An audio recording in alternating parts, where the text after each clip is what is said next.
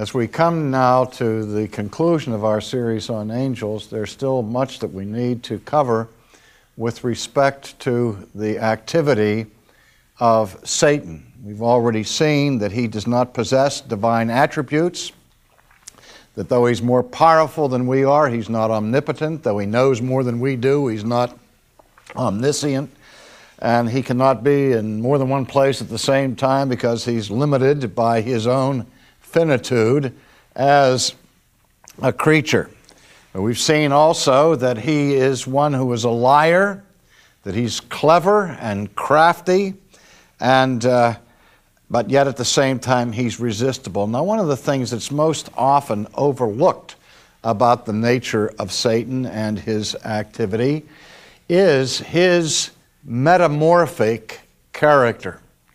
And when we speak of metamorphosis, we speak of that which changes in its outward appearance, as the butterfly goes through the metamorphosis of going from a worm into a flying, beautiful flying creature. And what is meant by our describing Satan as metamorphic is his capacity, that we say in theology, to manifest himself subspecies boni, which means literally under the auspices of the good. That so far from being this ludicrous character in the red suit and the horns and the pitchfork that we talked about in the last discussion, he rather has the capacity to manifest himself, the Scripture says, as an angel of light. He doesn't come against us bearing fangs with a hideous visage, but rather he will approach us disguised in beauty, looking attractive. That's part of the allure of his seductive techniques. I think if Satan were to manifest himself in a human person, it would not be some horrible, famous, miserably wicked person like a Saddam Hussein or Osama bin Laden, but rather he will come on the stage of history looking like a Billy Graham. That's no reflection on Billy Graham. I'm just saying he will try to appear as someone laudable, someone who manifests some kind of righteousness, but he does it in a hypocritical manner because he is a liar. Now, he's called in Scripture the Prince of Darkness, the Prince of the Power of the Air, the one who is the Prince of this world. That is his domain. And his two main functions that he gives to the world are the functions of temptation and accusation. And it's very important for us to understand both of those functions of Satan. The one with which we're most familiar is his function as the tempter. We've already seen how in paradise he seduced Adam and Eve by tempting them to sin. We know that his full powers and expertise were unleashed against Jesus in his hellish experience of temptation in the Judean wilderness.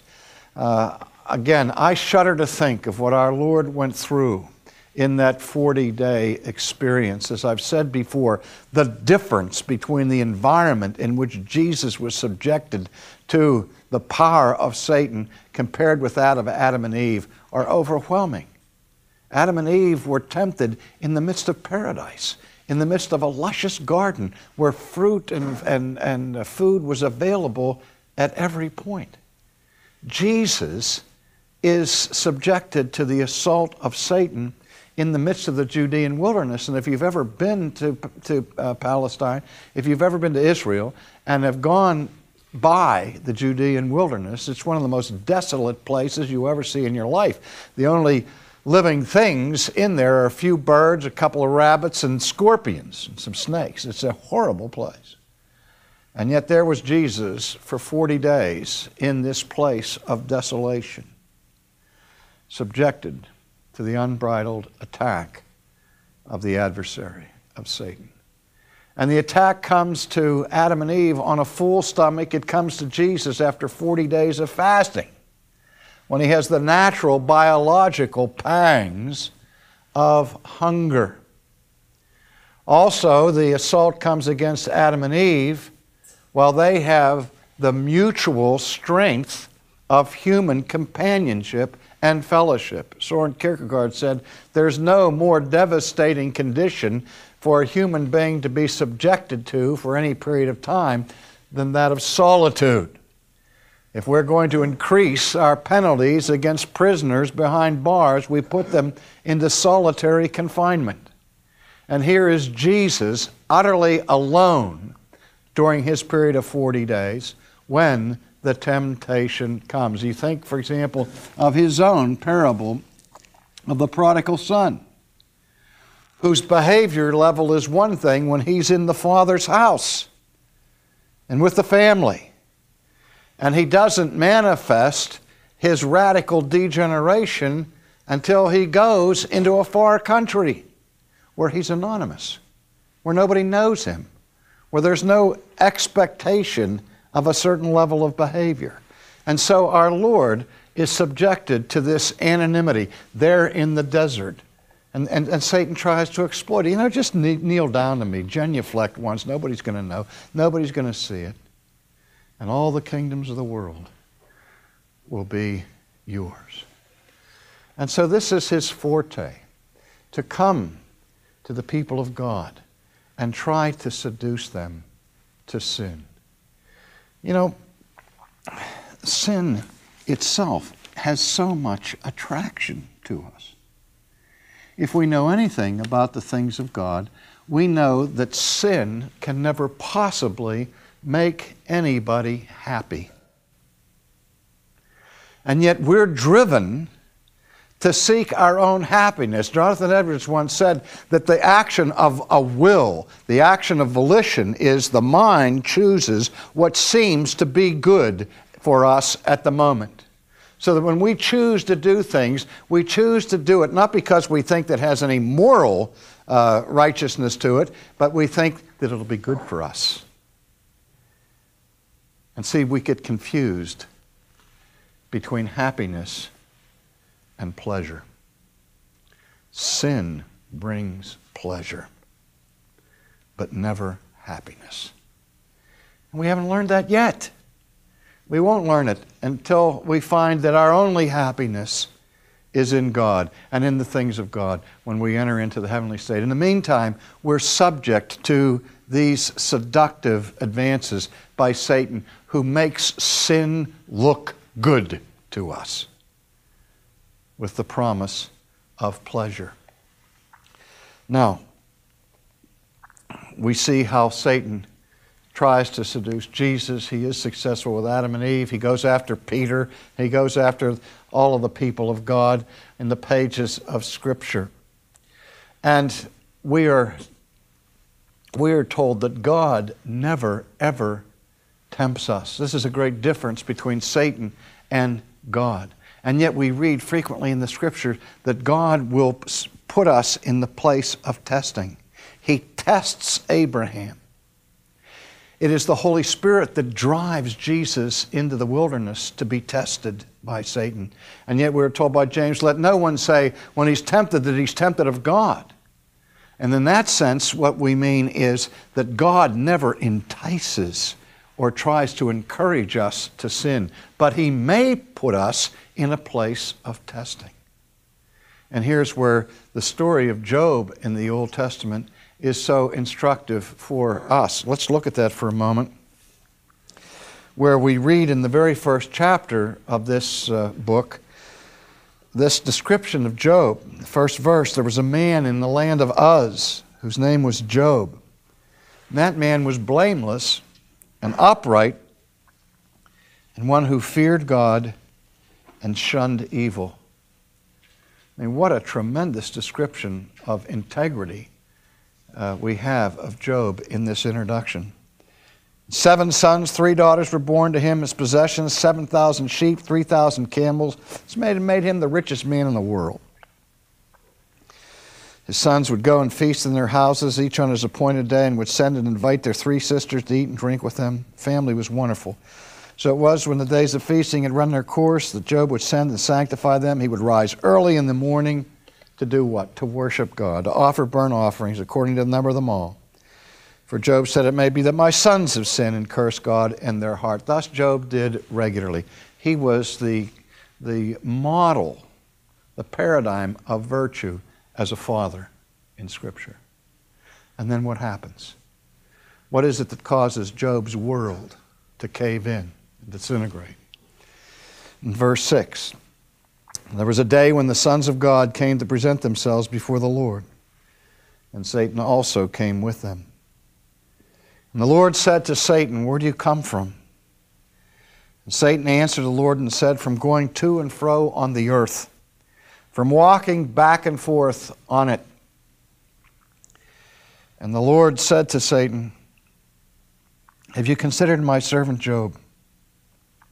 There's none like him on the earth, a blameless and upright man, one who fears God and shuns evil. And so Satan answered the Lord and said, does Job fear God for naught or for nothing? Have you not made a hedge around him, around his household, around all that he has on every side? You have blessed the work of his hands, and his possessions have increased in the land. But now stretch out your hand and touch all that he has, and he will curse you to your face.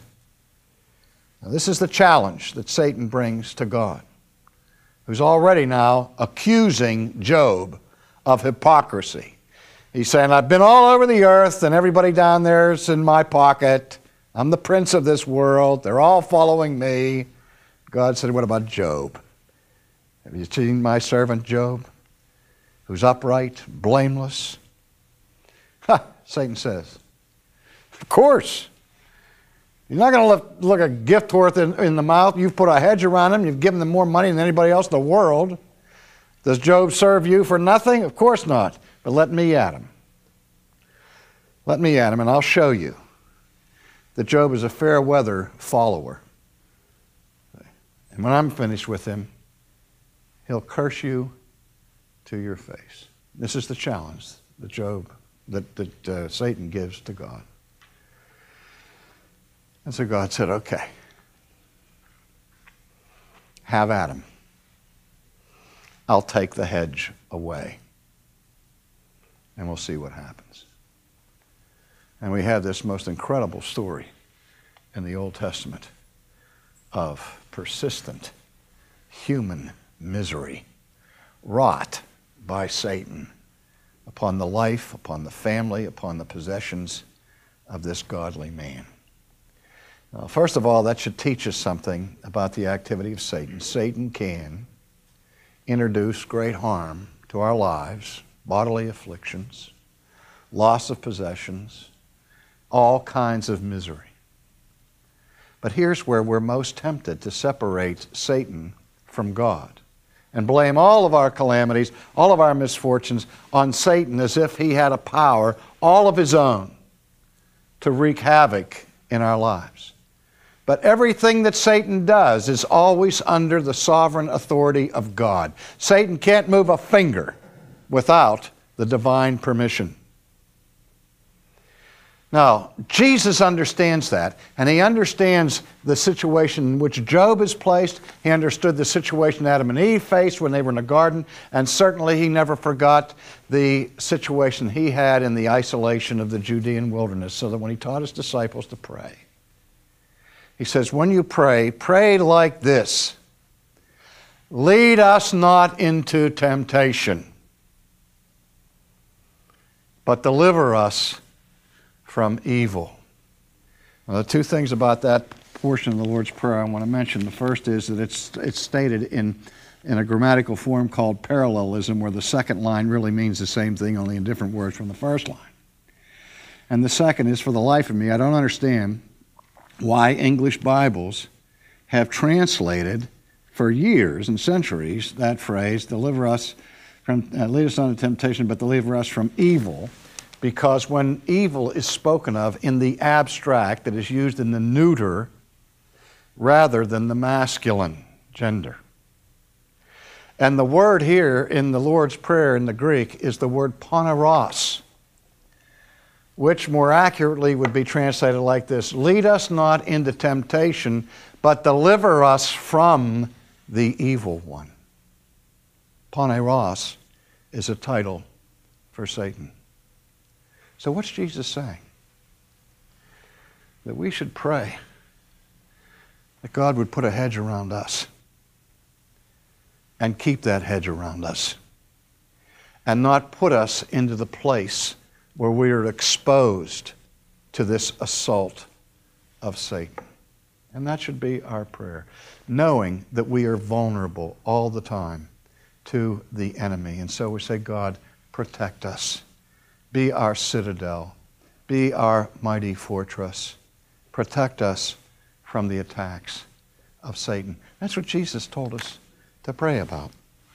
Because we see what happens with Job. The hedge comes down, and literally all hell breaks loose in his life. So much so that his suffering is so severe and so intense that his best friends, who previously assumed that he was a man of great integrity, now come to him while he's sitting on the dung heap and with his sores and all of that, saying to them, boy, Job, you must have done something really bad to be in this kind of condition, because you're the most miserable man in the world. You must have the most miserable record of sin in all the world for this to happen. And then his closest companion, his wife, can't stand to see her husband suffering. And she says, give it up, Job. Curse God and die. The only relief you're ever going to get is if you will curse God. I mean, this is just like the disciples of Jesus, his closest friends. Don't go to Jerusalem. Whatever you do, don't be obedient to God. It'll cost too much. And here's his own wife.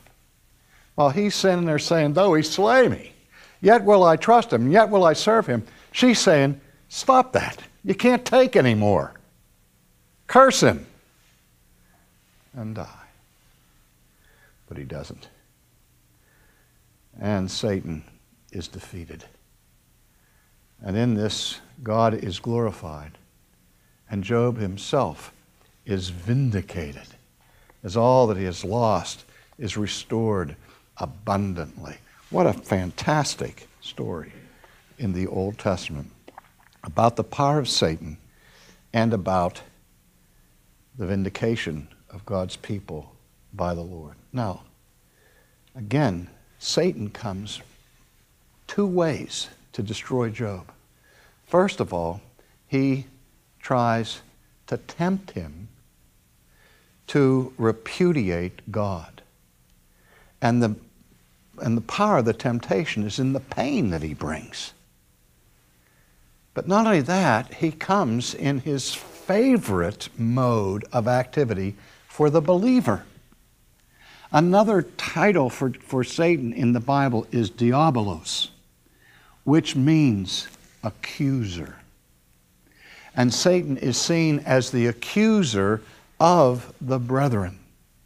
And the accusation he brings against Job is that the only reason that Job is serving God at all is for the prosperity that God has given. And that's not true. It's a false charge. It's a false accusation. Now, we all are familiar with the way in which Satan tempts us. But his greater work for the Christian is to accuse the Christian, to have his finger in your face about your guilt, to take you away from the cross, away from the gospel, and point out how bad you are. And the thing that's so terrible about Satan functioning as a prosecuting attorney is that he doesn't have to make up charges that are false. He can point out the reality of our sins. and try to take away our joy, try to take away our peace, try to take away our trust in the gospel.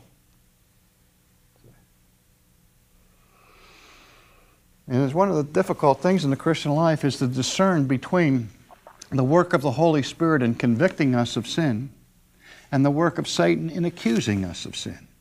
Because they maybe both be pointing at the same transgression. But I've noticed this difference. When the Holy Spirit convicts us of sin, as painful as it may be for a moment, there's always something sweet in it. Because in conviction, the Spirit always gives us the promise of forgiveness and restoration. Whereas Satan, when he accuses us, the purpose and the goal of his accusation is to destroy us, to paralyze us, to cause us to abandon all hope. That's why Paul, when he talks about election, when Paul talks about the grace of God that is so abundant and so magnificent, he raises a defiant charge against Satan. Who shall lay any charge against God's elect? It's God who justifies. That's why when Satan comes with his accusations, we have to say, sticks and stones, Satan, get out of here. We know we're guilty, but we have Christ. We have the gospel. And that is our shield against your accusations. That's why I love it in the Heidelberg Catechism, the statement that Christ is our only hope in life and death. That's why I have to cling to him, cling to the gospel, because Satan is going to accuse us every minute. Finally, we read in the Scriptures that Satan has a whole army of assistants, the daimonia, the demons. And we see that their activity is heavily concentrated during Jesus' tenure on this earth. In fact, the very first beings to recognize the full identity of Jesus were the demons. They called him the Holy One of Israel, the Son of God.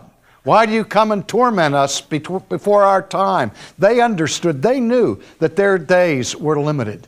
They knew that there was a time when they would be finished. But they also knew that the time wasn't yet, and they're trying to negotiate with Jesus. Jesus still released them from inhabiting the man that they were tormenting, and drove them into the pigs and sent them to their own destruction. People say, why didn't he send them to hell? Because the time wasn't here yet. But he dealt with them. And these demons are all over the place. In the Bible, we see them possessing people and oppressing people, causing bodily harm, property damage, and all kinds of wild things. And the Christian is always faced with this question, can I be demon-possessed? I don't believe so. I believe that people can be demon-possessed, but I don't think a Christian can be demon. Not a true Christian, not a regenerate person, because in that regenerate person resides God the Holy Spirit. And the Scriptures tell us where the Spirit of the Lord is, there is liberty. So no demon can hold us hostage to the power of Satan. They can oppress us. They can harass us. They can tempt us, attack us, do all of those things. But thanks be to God, he who is in us is greater than he who is in the world.